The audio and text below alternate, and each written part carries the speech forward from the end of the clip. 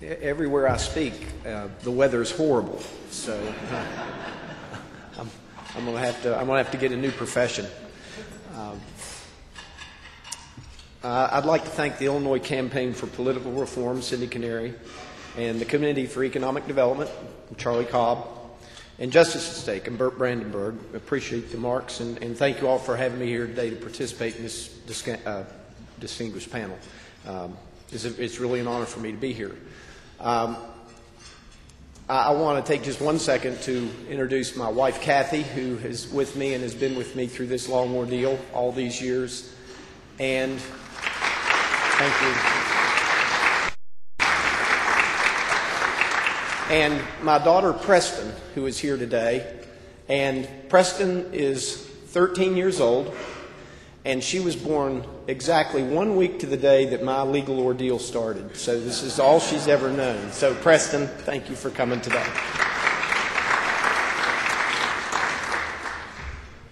The 14th Amendment to the Constitution grants every citizen the right to due process of the law, a fair trial in a fair tribunal.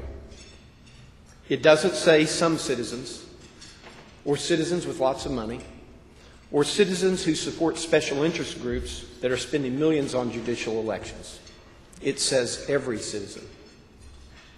Imagine that for almost 13 years, you've been involved in a court battle with one of the nation's largest coal companies, whose fraudulent acts and tortious interference led to the destruction of your company.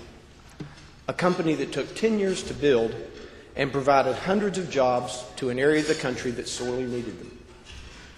After years of delays, motions, pretrial hearings, depositions, and a trial that lasted over 7 weeks, in which a jury of your peers found in your favor, you are finally sitting in front of the West Virginia Supreme Court, hoping that after all these years, justice will finally be served.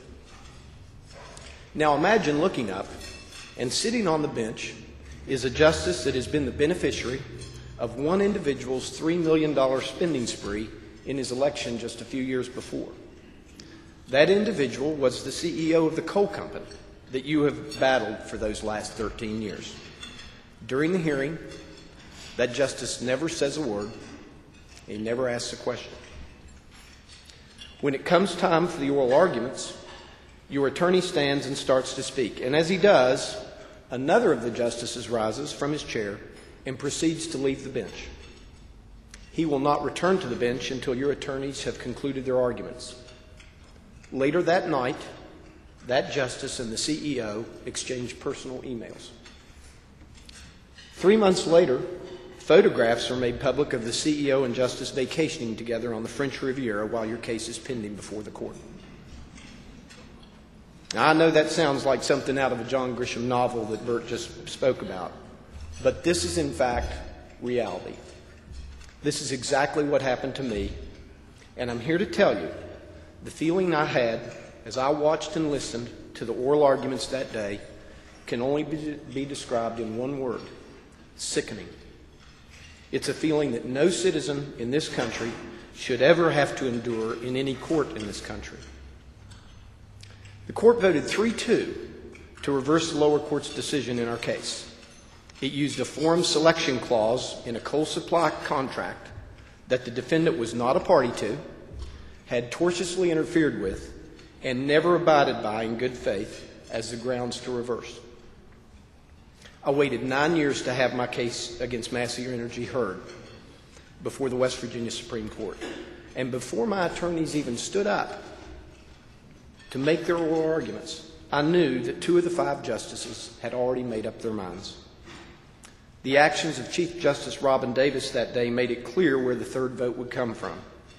She completely ignored the briefs that had been filed by the parties and instead focused her questions on forum selection, an issue so insignificant to the appellant's argument that they devoted one entire sentence to the subject in the 90-page appeal brief that Massey filed with the court.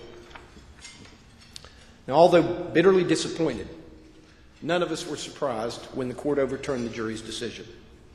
The 3 justices who made up the majority were Justice Brent Benjamin, the recipient of Massey's CEO Don Blankenship's personal $3 million spending spree in his election bid, Justice Spike Maynard, who accompanied Blankenship on vacation to Monaco, and Chief Justice Davis, who, in violation of the Code of Judicial Conduct, was publicly supporting Justice Maynard's re-election campaign. Writing for the majority, Chief Justice Davis said the following, quote, "We wish to make it perfectly clear that the facts of this case demonstrate that Massey's conduct warranted the type of judgment rendered in this case. However, no matter how sympathetic the facts are or how egregious the conduct, we simply cannot compromise the law in order to reach a result that clearly appeared to be justified," unquote. In other words, the jury got it right. The majority then proceeded to change the court's standard for review on a motion to dismiss for improper venue from an abuse of discretion standard to a de novo standard of review by the Supreme Court. By retroactively applying this new standard, the court reversed the lower court's denial of the defendant's motion to dismiss, which had been ruled on 7 years prior to the Supreme Court hearing this case. They then turned their attention to the forum selection laws that had been on the books in West Virginia for nearly 100 years.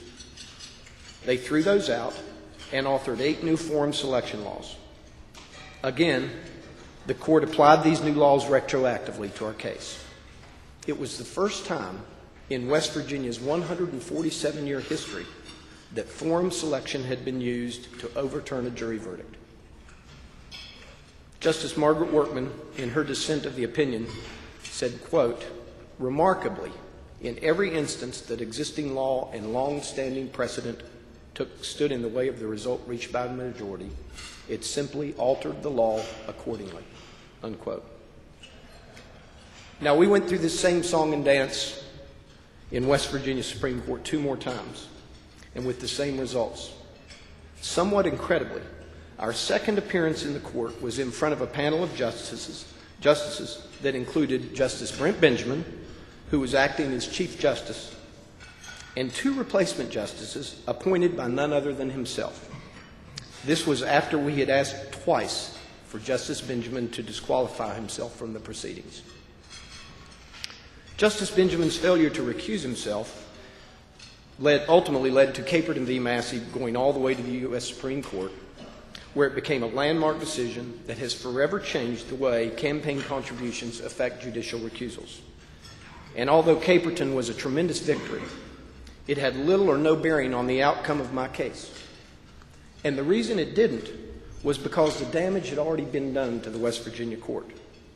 One man had succeeded in tainting the court. Justice Larry Starcher said it best when he said that Blankenship had created a cancer in the court. And that cancer was created when big money was introduced into Justice Benjamin's campaign by what the New Politics report issued by Justice's Stake last year refers to as super spenders. Now let's be clear, and I think we all know this. Don Blankenship did not spend $3 million of his own money because he wanted a fair and balanced court. He did it to influence a vote that ultimately led to his company essentially being granted a $75 million get-out-of-jail-free card. And this is what makes the issue of big money influencing judicial elections so difficult for the ordinary citizen, the reasonable person. It appears that justice is indeed for sale. Even with Blankenship's outrageous spending on Justice Benjamin's campaign, a fair and impartial court would have had a much better chance of occurring in my case if West Virginia had adopted judicial disqualification standards, such as those recommended by the Brennan Center for Justice in a report issued this past February called Promoting Fair and Impartial Courts Through Recusal Reform. In the report, they urged that states adopt 2 fundamental changes to their recusal rules, which I wholly endorse. One is that states should require that all recusal motions be reviewed by neutral judges, so the judge in question does not have final say in his or her disqualification. The second is the states should also adopt rules stating a judge's impartiality may be questioned with respect to judicial campaign spending by parties to litigation and their attorneys, and that those donations may represent grounds for disqualification. Now, I'm here today not because I'm a legal scholar, nor one of the leading appellate attorneys in the country. I'm here because I am a citizen who has experienced firsthand the devastation and destruction that big money campaign donations are causing in judicial elections and ultimately in our courts. Through my unique experience, it is my opinion that by adopting these rules, the role of large campaign contributions creating an appearance of probability of bias in our courts will diminish substantially, and states adopting these rules will go a long way toward instilling public confidence in our courts. Thank you all.